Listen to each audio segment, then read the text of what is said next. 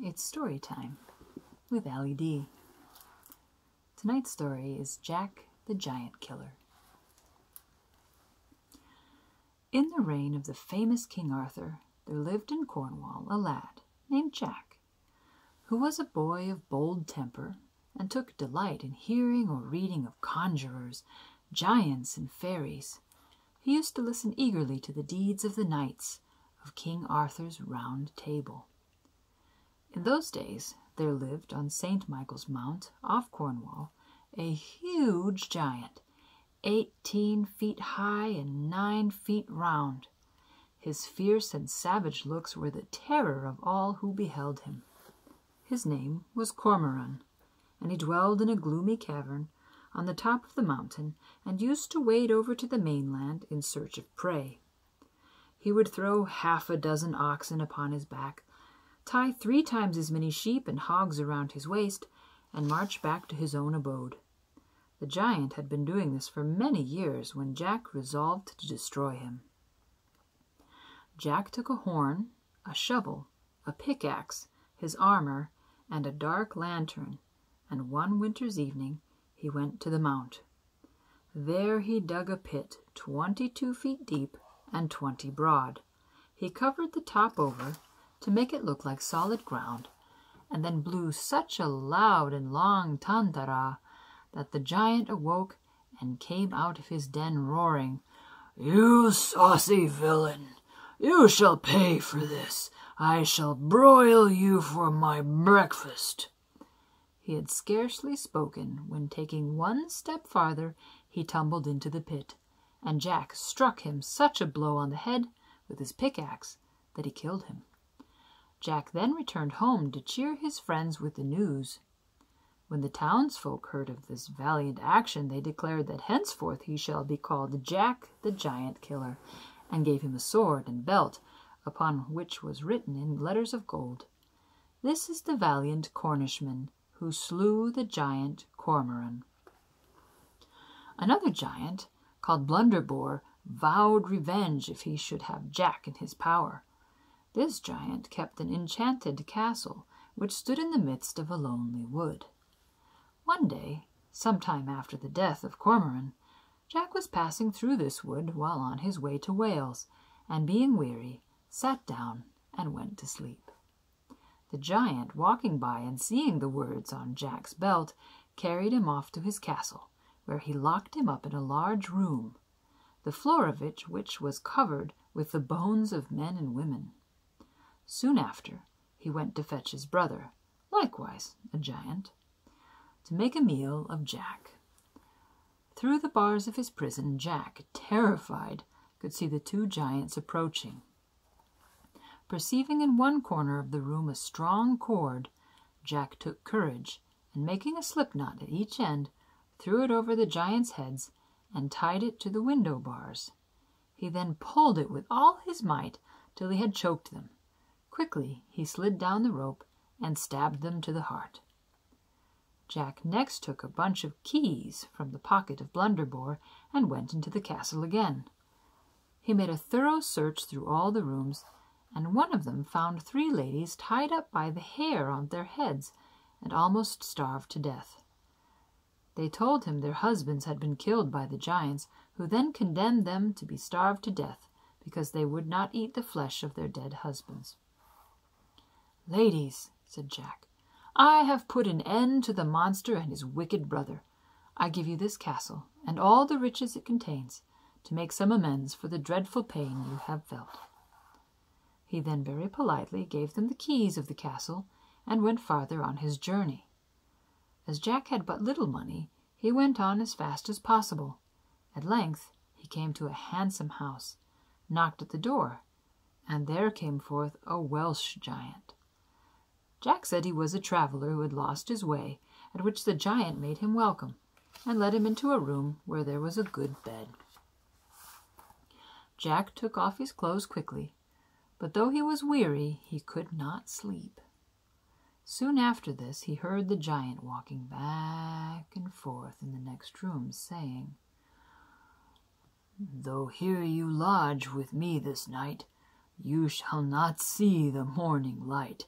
My club shall dash your brains out quite." "Well," thought Jack, "so these are the tricks you play upon travellers. But I hope to prove as cunning as you." Then getting out of bed, he groped about the room, and at last found a large wooden log. He laid it in his own place in the bed, and then hid himself in a dark corner of the room. About midnight the giant entered the room, and with his bludgeon struck many blows on the bed, in the very place where Jack had laid the log. Then he went back to his own room, thinking he had broken all Jack's bones. Early in the morning, Jack boldly walked into the giant's room to thank him for his lodging. The giant started when he saw him, and began to stammer. Oh, dear me, is it you?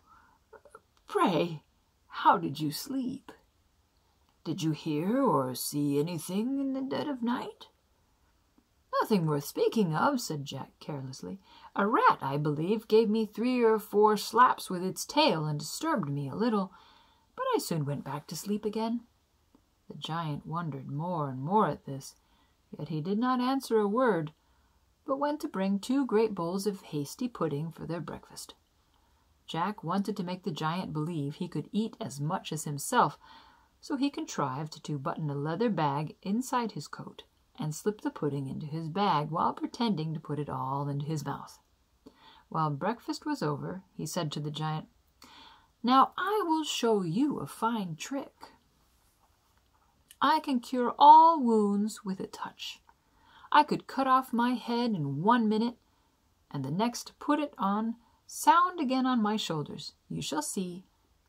He then took hold of a knife, with one stroke ripped up the leather bag, and all the pudding tumbled out upon the floor. "I can do that myself," said the Welsh giant, who was ashamed to be surpassed by such a little fellow as Jack. So he snatched up the knife, plunged it into his own stomach, and in a moment dropped down dead on the floor. Having thus far been successful in all his undertakings, Jack resolved not to be idle in the future. He therefore furnished himself with a horse, a cap of knowledge, a sword of sharpness, shoes of swiftness, and an invisible coat, the better to perform the wonderful enterprises that lay before him. He travelled over high hills, and on the 3rd day he came to a large and spacious forest through which the low road lay. Scarcely had he entered the forest when he beheld a monstrous giant dragging along a handsome knight and his lady by the hair of their heads. And there's the picture of the dreadful giant. Not very nice. Jack alighted from his horse, and after tying him to an oak tree, put on his invisible coat, under which he carried his sword of sharpness. When he came up to the giant, he made several slashes at him, but he could not reach his body, but wounded his thighs in several places. At length, putting both hands to his sword and aiming with all his might, Jack cut off both the giant's legs.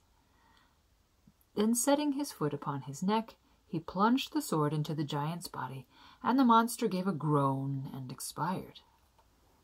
The knight and his lady invited Jack to their house to receive a proper reward for his services. "No," said Jack, "I cannot be easy till I find out this monster's habitation." So he mounted his horse, and soon after came in sight of yet another giant, who was sitting on a block of timber. Jack alighted from his horse, and putting on his invisible coat, approached and aimed a blow at the giant's head, but he only cut off his nose.